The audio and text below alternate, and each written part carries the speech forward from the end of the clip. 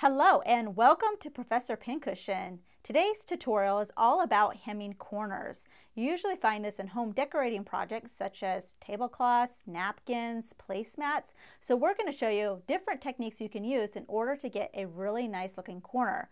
We're going to be showing you how to do a simple corner and also two different demonstrations on how to do mitered corners. So let's go ahead and get started.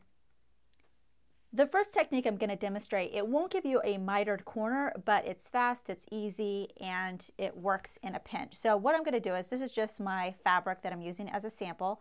I'm going to flip it over so you're looking at the wrong side of the fabric. On two of the opposite edges, so I'm going to do this edge and this edge, I'm going to fold over whatever I want my hem to be for my item. So I'm just going to say a 1/2 inch. For all these, you definitely want to have your sewing gauge and your straight pins handy. So I'm folding over to the wrong side, a 1/2 inch, and then I'm going to pin it into place along the whole edge. So I'm going to do this side, and then I'm going to do the same thing on this side as well. After I pin each side, I'm going to go ahead and press it so I have a nice crisp edge. Then I'm just going to go ahead and remove these pins. You're going to take this raw edge and you're going to fold it to the crease line that was created when you pressed it. And then you're just going to refold it, repin it, and repress it. Next, we're going to do the same steps on the other two opposite ends that we haven't folded yet. So I'm going to take this side, fold it a 1/2 inch, press it, then take the raw edge and meet it to the crease and pin it all into place and press it again. Now the only thing about this, you don't really want to do it with really heavyweight fabric. You want to stick to lightweight because it is building in this corner with all the folding, and you want to make sure that it doesn't get too thick for you to machine stitch it. So I'm going to go ahead, finish the two opposite sides, and then we're going to stitch it into place. Lastly, I'm going to sew as close as I can to this folded edge, and you want to make sure that your stitches are as crisp as possible as well. So once I get to this other side, I'm going to leave my needle down, lift my foot and pivot my fabric, and then sew in the other direction. That way I can make sure that my stitches are going to follow along with the line of the edge of the item that I'm sewing. So you get a nice corner both in your fold and in your stitches.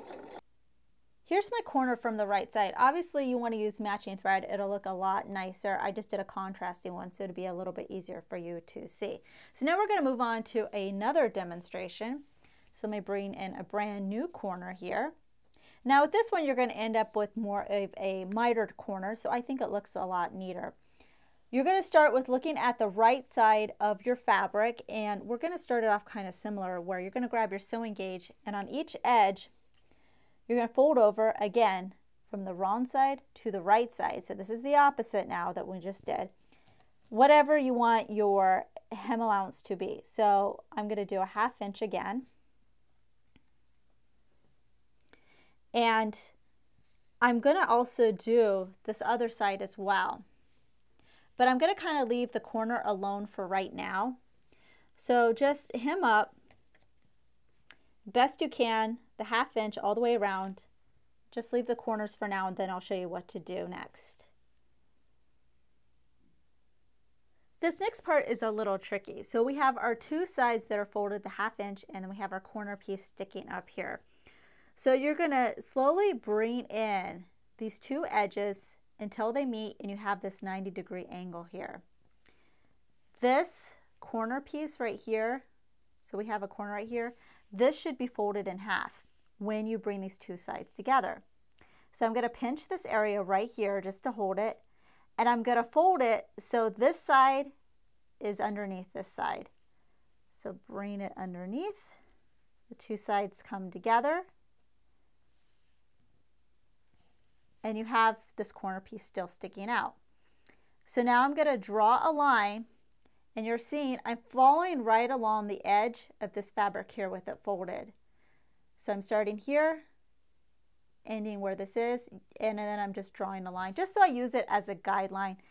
I'm going to also stick a pin to hold this corner so I don't have to worry about it anymore, and it'll stay in place. And if you need to, you can go ahead and press your edges so we get a nice crisp edge. What we're going to do next is you're going to sew right along this line here. And you need to be careful that you're sewing just the corner piece. You can see we have this extra triangle. So just this fabric here and not actually sewing it to our main fabric in the middle here because we don't need it stitched. We're just trying to create a corner on the edge here. So we're going to take it to the machine next. I'm sewing this corner piece and I just went ahead and removed some of my pins so I could pull out this corner even more to make sure that I'm just sewing this fabric right here. So it's not very big. I'm just going to go down the edge and then don't forget to back stitch.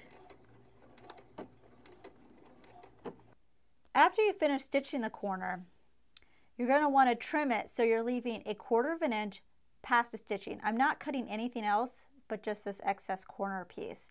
So you can see 1/4 of an inch is left there. Then you're going to take this seam allowance, even though it's really tiny, and you're going to press it open. Now because we still have this folded edge here, let me just take my scissors really quickly and I'm going to open that up. Careful not to cut your stitches or anything else. So that way we can take the seam allowance and you can open it up and press it open like this. Go ahead and remove your straight pins. The next step is we're going to take all this and we're going to flip it to the wrong side because we want all our hem to eventually be on the wrong side of our, let me just put it like this, it's a little bit easier for me, to be on the wrong side of our project. So here you can see my mitered corner. If you want to use a little pointer or something to kind of make this corner a little bit more pointy. It's looking actually pretty good. I'm going to go ahead and repin this the 1/2 inch so we can finish up our hem. If you don't worry about your raw edges, or if you use a serger or overcast thread in order to finish the raw edges, you can go ahead and just stitch down along the fold and be done with the whole thing. If you don't want your raw edges to show, this corner makes it a little tricky to turn under. So what I do is I start with the corner first because you really can't turn it under very much. So just turn it under as much as you can. Use your sewing gauge to measure that. And then just be consistent and do the same measurement for the whole sides. Once you have it turned under, you can then stitch along the edge. Again, you're going to do the pivot method at the corner so you have a nice crisp edge here. And then this hem would be done. Here's a quick look at my finished corner. So of course this is the inside or the wrong side. And then I flip it over to the other side and you can see it looks pretty nice. So we're now going to show you one other example. And this would also be a mitered corner. It's just a different way to go about it. So first we're actually going to start on the wrong side. So we're looking at the wrong side of the fabric and we're pretty much going to start it off the same. So on each of your edges, like we did before, you're going to fold up whatever your hemline is that you want it. So again, 1/2 inch, pretty easy. I'm going to go ahead, grab my straight pins here, and I'm going to start pinning it. I'm going to do the same thing on this edge too. And again, for now, just leave the corner alone. So I'm just going to pin most of it. And then in the next part, we'll take care of that corner. I have the 2 edges pinned at the 1/2 inch mark. And again, we have this corner piece sticking up here. So with your corner, of course, we have this point that's at the very tip. You want to take that corner that's sticking up and you want to fold it in half. And again, when you fold it in half like this, these 2 edges are going to meet at a 90-degree angle. I could take this corner and I can fold it down so it sticks out like this in this direction. And I can also fold it in this direction as well. You're going to want to fold it in both directions when you press it. So I'm going to go ahead, take this to my iron. I'm going to press it with my corner folded like this. And don't forget to press this edge too. And then I'm going to turn it the other way. And then I'm going to press in this direction. Because what we're trying to do is we're trying to create creases. So if I was to remove my straight pins, because I've already ironed this, you're going to get a crease going this direction and a crease going this direction. But then because of this corner, moving it from side to side, you're also going to get a crease that goes across these two intersecting edges. So this corner goes diagonally. I just took my marker, my fabric marker, and drew where that crease is so you can clearly see it. But you can see it's right at this point right here, and it just goes from edge to edge.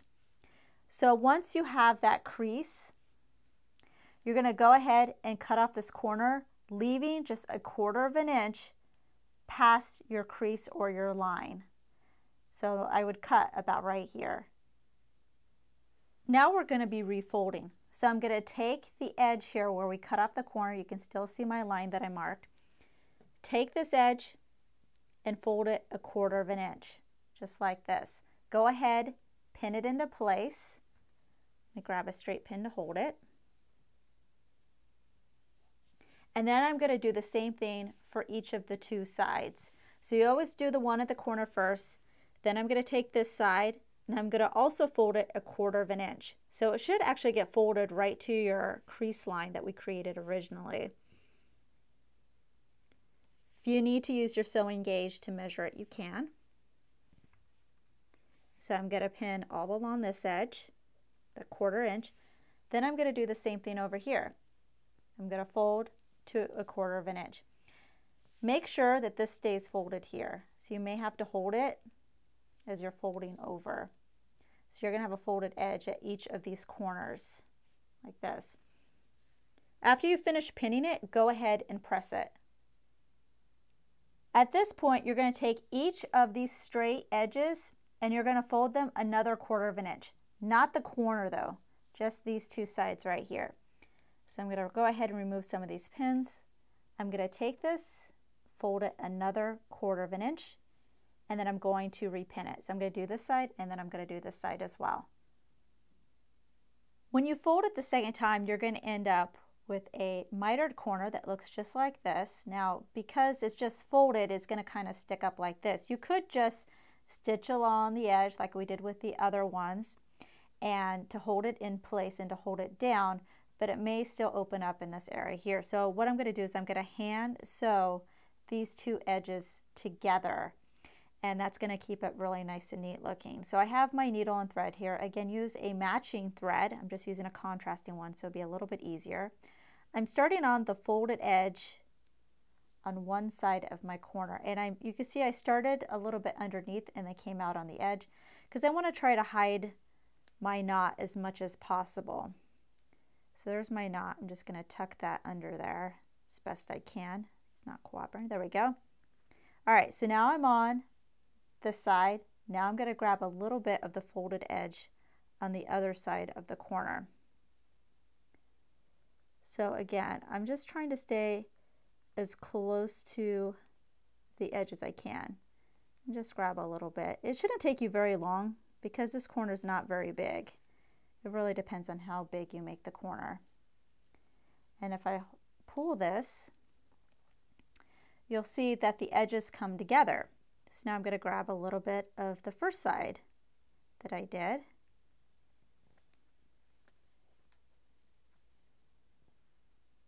And pull it.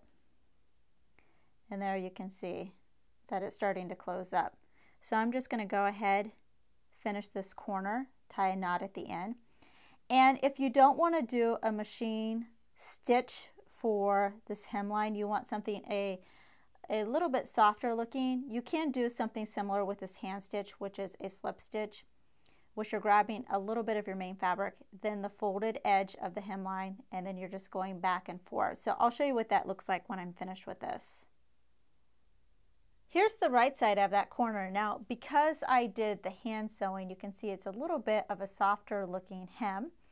Obviously, you can see my black thread. It would look a lot better if it was matching. If we flip this over to look at our corner on the inside, here we have the mitered corner. Again, you could just barely see my black threads, but it still looks very nice and neat. So now you have 3 different techniques that you can choose from the next time that you need to hem a corner. New tutorials are released weekly, so please subscribe to be notified of the next release. Make sure to check out our other videos and visit ProfessorPincushion.com to view our complete library with well over 200 sewing video tutorials, including our exclusive premium content. Our premium membership is only $5 a month for unlimited access and only available at ProfessorPincushion.com. Also, don't forget to download our mobile app for videos on the go. Thanks for watching.